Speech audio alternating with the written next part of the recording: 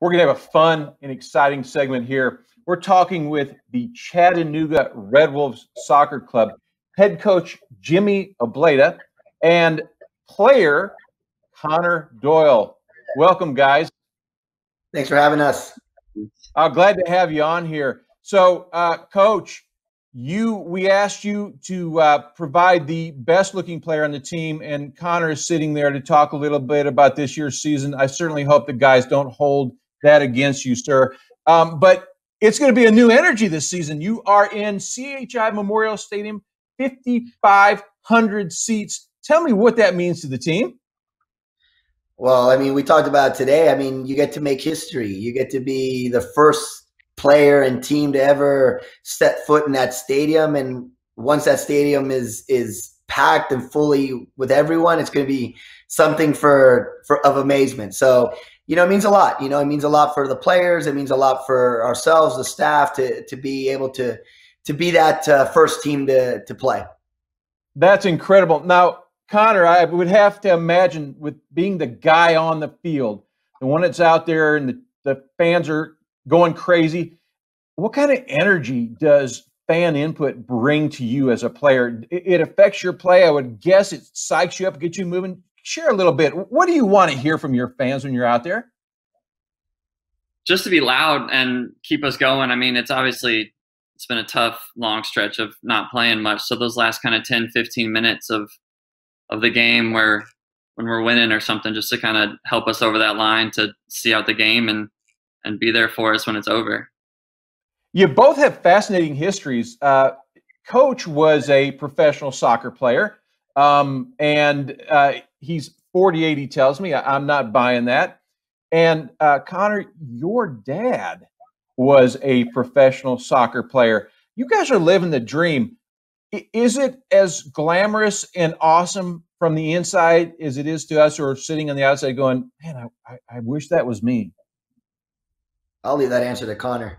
No, yeah, I think so. I mean, I've been doing it now for 10 years, and every year it never gets old, being able to go out and do what I love doing and what we love doing. And being able to go out every day and kind of continue to play soccer and be a part of a team and be around 20, 22 guys that also love the game and love what they do. And I mean, it's pretty special every day. It's a cool moment to be able to walk out and still play soccer and do it at somewhat of a decent ability. Yeah, no, somewhat. I would say so.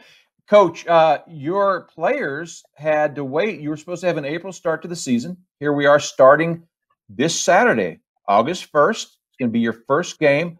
What do you do as a coach? How do you keep your players in shape and motivated? It was a long haul. I think keeping them, seeing that at the end of the road, at the end of the rainbow, there's a pot of gold that eventually we're going to play.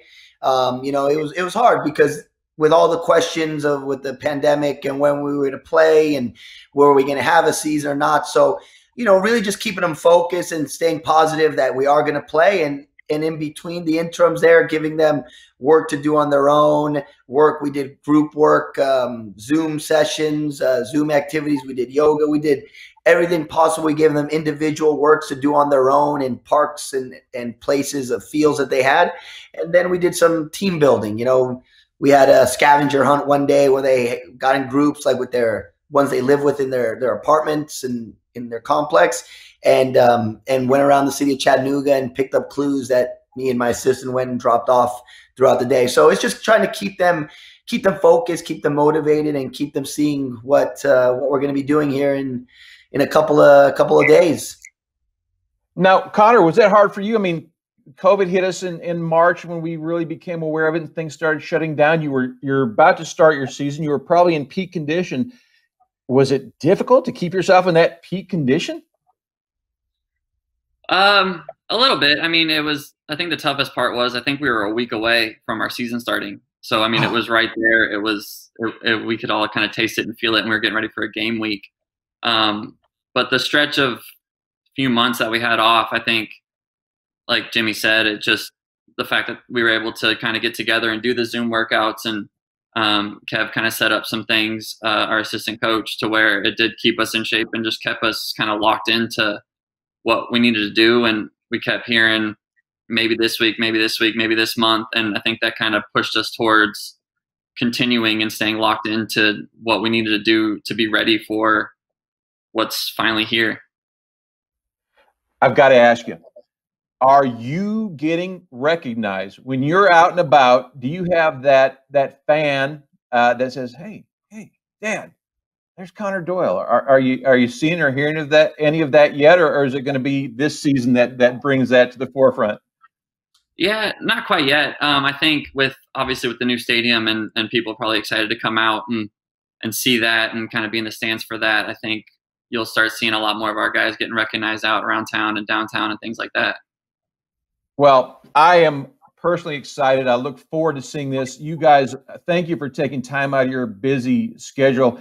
But I want to urge Chattanooga, you want to have some fun, come out and watch these guys play soccer. It's amazing, the energy. I don't know how these young men do that, but it's phenomenal. If you look at a coach there, 48 years old, tells me he can't hang with these guys, and I couldn't begin to hang with him. So it's going to be a lot of fun. CHI Memorial Stadium, August 1st, the first game. Let's support this local team. And, Coach, you used the term, our house or our fortress. Share your philosophy behind that before we let you go. Yeah, I mean, there's not going to be many teams in America in soccer that have a stadium like we have. And we need to make it a place where teams come to visit and they go, we don't want to go back there. And that starts with the supporters. That starts with the fans. That starts with the environment that they create, loud drums, chants, to really make it a place, a fortress for us where teams come and they don't, they feel the pressure of the 12th player, which is the fans. I know, as Conor said before, it's important that we have them cheering us on and pushing us forward, but also for the opponent to feel like, wow, that's not everyday place that we want to go and play. And fans may not realize it, but they do have an effect on the game, and especially loud ones and ones that are very vibrant and supporting of their team. I mean, it's all over the world, and we want to try to create that here or we'd like our fans to try to create that here in Chattanooga. You will hear my voice. I can be loud. Some people say annoying, but I'll just say loud and supportive. Gentlemen, thanks so much for your time. I wish you the best of luck this season, and this has been truly enjoyable for me. Thank you, gentlemen. Thank you very much. Please like and share this video, like our page, and subscribe to our channel. Nooga Connection is sponsored by my law firm, the Davis Firm. I'm Scott Davis.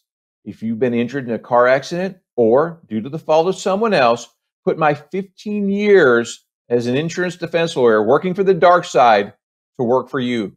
Protect yourself, protect your family. You can find us online at noogalaw.com.